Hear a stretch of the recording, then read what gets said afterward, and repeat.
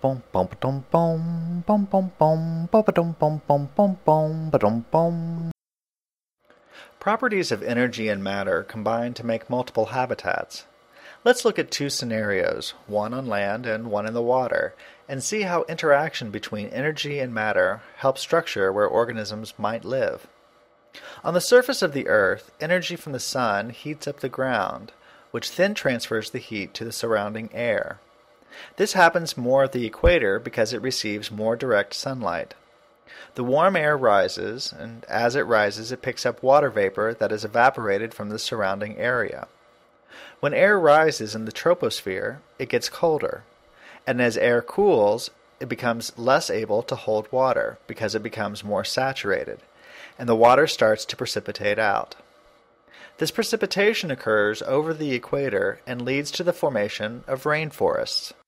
Rainforests are plant and animal communities that are adapted to high levels of water. The rising air around the equator draws in air from the northern and southern latitudes. This then pulls the cooled air down and sets up these air cells or currents. When the air comes down, it is dry from having dumped all of its water that it previously had, so it picks up any water in the surrounding areas. This removal of water causes the surrounding areas to be dry. That is why if you look at a globe, most deserts occur at 30 degrees latitude, because that is where the dry air currents come down. Similar conditions can occur based on landscape features like mountains. Large mountain ranges can create this effect on a smaller scale.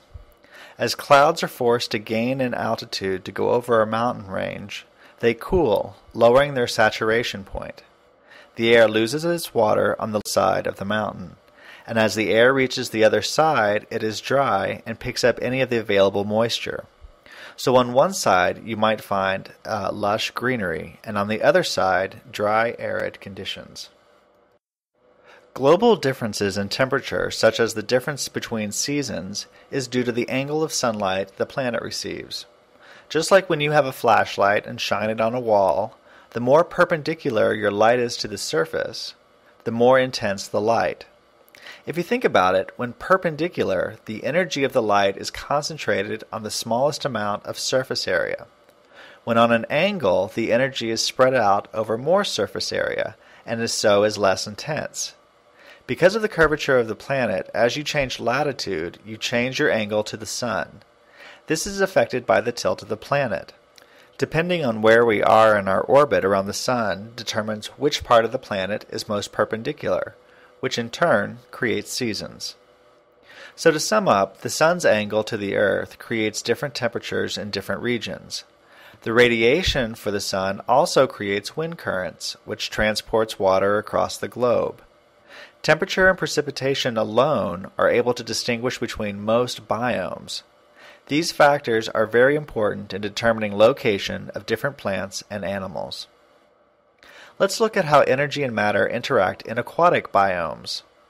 Light is not able to penetrate water as it does air. Even in pure water, the majority of light is lost at depths around 25 meters.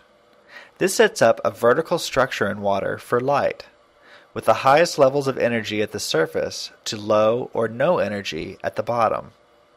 Solar radiation is also the major source for heat for aquatic systems. The diffusion of heat is similar to light and is also structured vertically. The diffusion of heat can create a thermocline, which is a layer in the water where the temperature will drop rapidly as depth increases. Another structured abiotic component are nutrients. Most nutrients come from terrestrial systems, either from weathering of minerals or the decomposition of terrestrial organisms.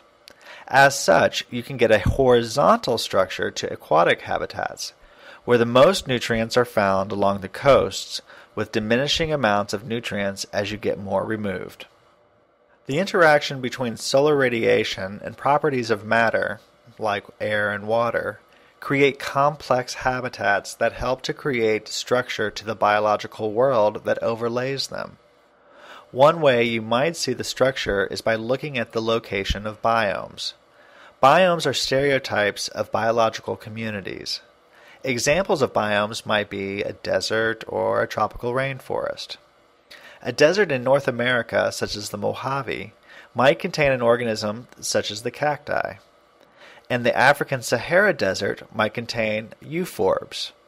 Although these species look similar, they have different evolutionary past. So they have become adapted in similar ways, but they use different structures for the adaptation. In the Mojave, the cactus has evolved needles from its leaves, whereas the euphorb evolved needles from its stipules. The Mojave and the Sahara are considered the same biome, because even though they may contain different species that are relatively unrelated, the types of species are similar life forms, meaning they have similar types of adaptations and life histories. If you were interested in comparing exact species, you might compare ecotones, which makes distinctions based on species.